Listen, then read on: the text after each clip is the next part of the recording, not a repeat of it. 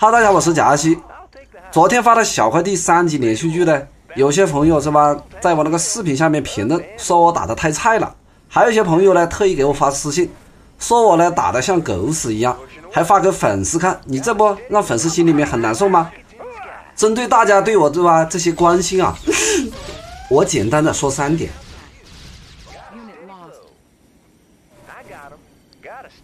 好，说完之后的话呢，我们来看这一局小块地。这一局小块地呢是一个残局啊。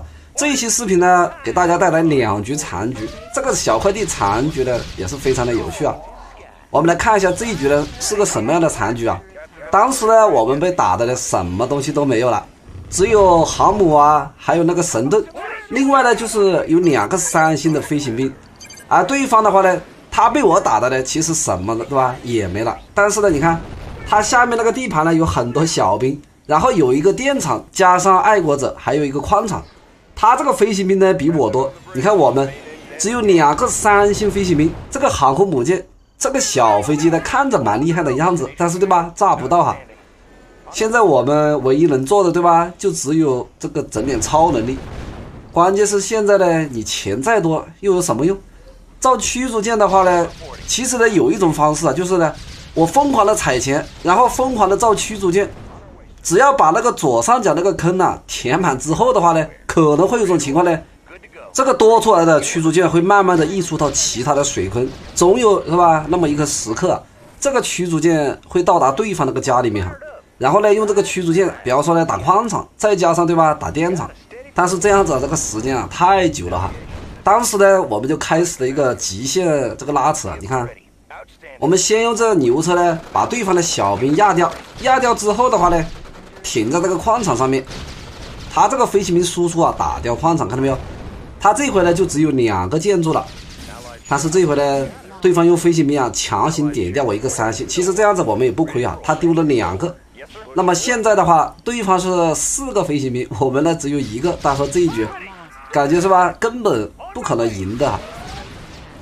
对方呢有点贪心，他想过来打我的店，但是呢我们这里有神盾，这样子的话他好像呢只有2个飞行兵了。那么打到这里，我们这一个3星的飞行兵怎么干掉对方2个飞行兵？他其实呢也有一个3星的，关键是的话呢，你看他家里面他有一个爱国者，所以说我们这个飞行兵呢，你如果说进去打的话呢，被那个爱国者来一炮的话，加上那个飞行兵整一下，这个3星飞行兵呢也是保不住。那么打到这里该怎么办？假如说呢对方的话他那2个飞行兵不出来啊，这一局真的是无解啊。只有等到这个海面啊全部溢满那个驱逐舰，用那个驱逐舰呢打电厂，才有一点点机会，或者呢再把那个爱国者是吧整掉。但是呢这个时间啊我也不知道呢要多久啊。当时呢反正我们就准备呢先用这个牛车呀把那个小兵呢给它整掉。为什么要把这个小兵整掉？哎呦，其实他这里呢还有个地堡啊。好，压掉之后我们赶快缩回去，因为牛车呢可以回血啊。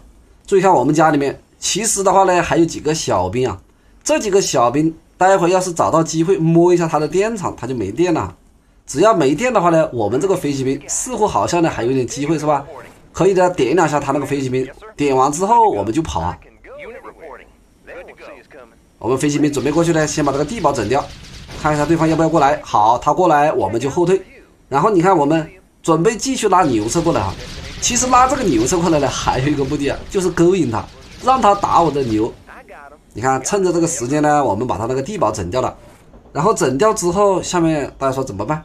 他如果这2个飞行兵一直在缩在家里面不出来，其实呢我也不太好上去整他。但是呢你看对方有点着急对吧，他想用这个3星飞行兵啊点掉我的飞行兵，结果的话呢，因为我们这个飞行兵停在这里，他只要靠近呢随时开枪，而他的飞行兵啊他在行进的过程当中需要停下来呢才会开枪，所以说呢被我们这个飞行兵整掉了。那么整掉之后看上去好像呢我们有机会啊，但是呢我们这个3星飞行兵，假如说呢我上去点他的飞行兵啊，他往后退一拉的话，加上呢那个爱国者，可能我这个3星飞行兵呢是吧1下2下还整不掉他。那么接下来怎么办？注意看啊，我们刚刚把那个矿场卖了，现在把家里面的小兵全部派出来。我们这里呢有6个大兵，这6个大兵的作用是什么？就是呢想摸一下他的电厂，只要对方没电的话，那么我们这个3星飞行兵呢就可以搞点事情哈。但是对方呢，你看他那个飞行兵就停在这里，他不敢出来打我这个小兵啊，因为我这个3星飞行兵呢保护着这个小兵。你看他在这里，看没有打我的牛车呀？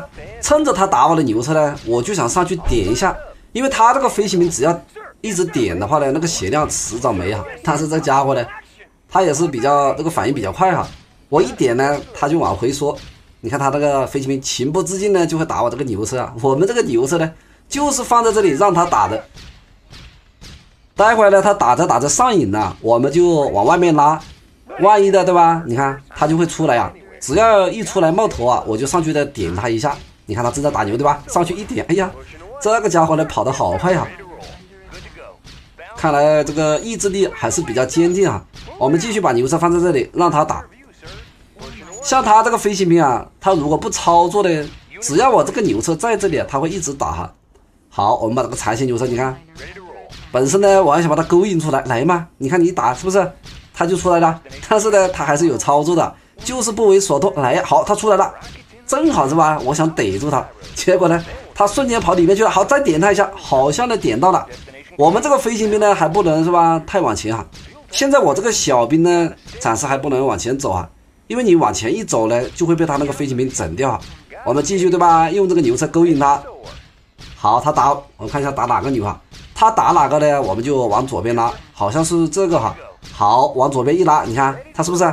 要出来追我啊，但是呢，他瞬间呢又回去了。好，再打我的牛啊！你看我准备拉牛，他又跑了。来，不要害羞嘛，对吧？继续打。你看他打牛了，是不是？好，往左边一拉，哎呀，不出来。他不出来了，他又打前面的牛。我们继续拉。哎呀，这个家伙的飞行兵呢，瞬间的掉了个头，往那个右边掉了哈。这个时候怎么办？哎，他跑了。我们这个小兵呢就准备上，但是呢，他飞行兵又回来了。现在看是不是一个好机会啊？注意看，牛车往前勾引他，然后小兵往前，好，摸掉他电场不行，他飞行兵过来了，赶快跑！好，飞行兵上去挠他一下，快跑！哎呀，差一点点。然后对方呢，你看他这个飞行兵又打我的牛，这个时候怎么办？这个牛车感觉呢，刚刚老是往左边拉呢，他也是瞬间冷静了下来。再试一下看，你看他瞬间呢打其他牛了，说明他呢还是有操作的。这个极限拉扯怎么办？他一直打我的牛，我这个小兵的话，刚刚过去呢就被他的飞行兵打了，所以说呢，我们要找一个合适的机会。这个时候呢，你看我就想上去点他，哎呀不行，他跑了，好，先把他赶走。注意看，哎呀，我的飞行兵没了，但是没有关系。注意看，小兵打掉爱国者，好，看到没有？来了个3星小兵，然后一蹲打掉电场，哎呀，这个结局是不是挺刺激的？然后看完上一局的残局呢，我们再来看第2局残局啊。注意看。目前呢，我们只剩下4个坦克，然后呢还有3个飞行兵，有一个夹子哈。我现在经济的话呢，只有这么一点钱了。我这会呢已经是没有油井啊，而对方呢，注意看啊，他好像是个美国啊，家里面有这么多小兵，还有这个电线杆，大家说打到这里，我们这一局怎么可能赢？不可能的。他随便把这个小兵放出来，你看又放了一波伞兵，我感觉呢根本是顶不住啊。所以说打到这里呢，我们接下来啊只能是孤注一掷了，因为我手上呢正好还有点钱，所以呢造了一个船厂，然后把兵营呢还卖掉了。为什么卖这个兵营呢？因为卖了兵营啊有250块钱，可以多造一个驱逐舰，造一个驱逐舰呢还是不保险。你看对方造了一个驱逐舰对吧？我们赶快再来一个，2个驱逐舰强行的话，好像可以换掉这个油井啊。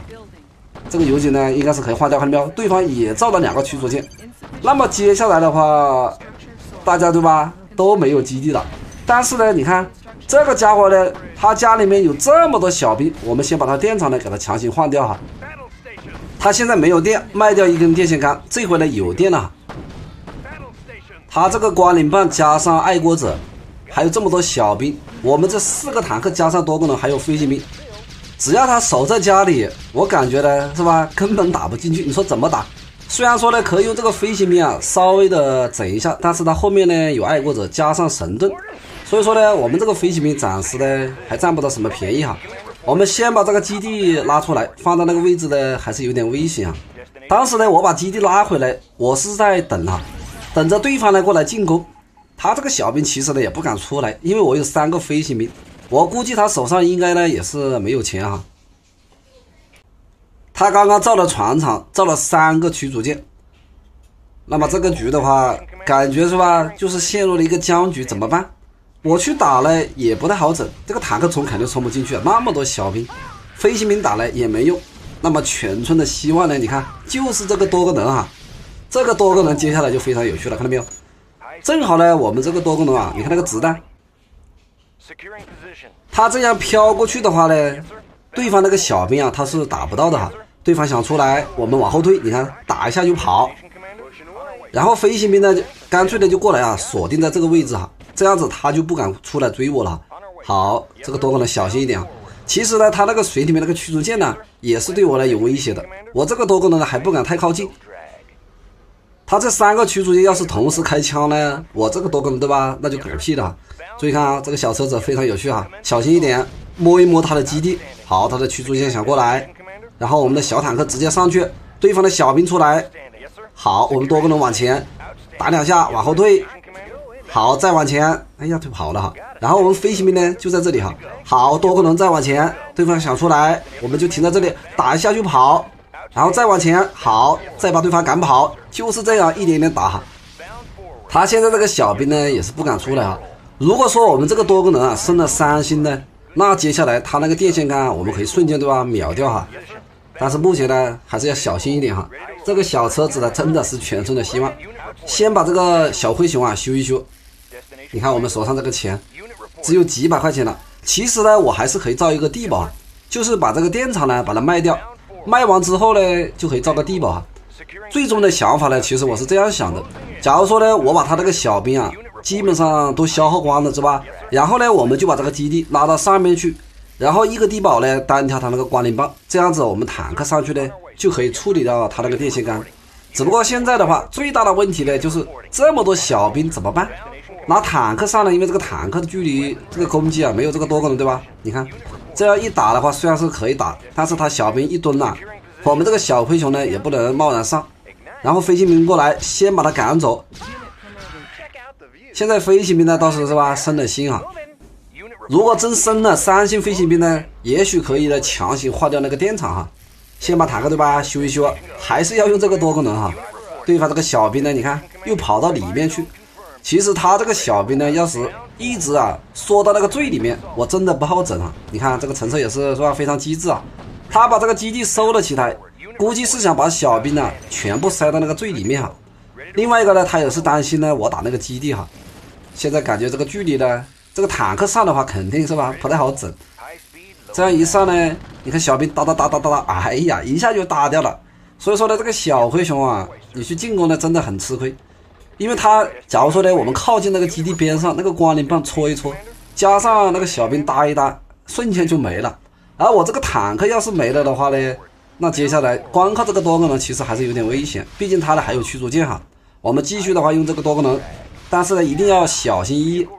对方你看这个小兵往里面缩了，他把基地的干脆也往里面走，怎么办？还好这个距离是吧，还可以打到小兵，再往里面哎不行了，只能停在这哈。再往里面走那么一丢丢的话，这个光灵棒一戳啊，这个小车子呢就没了。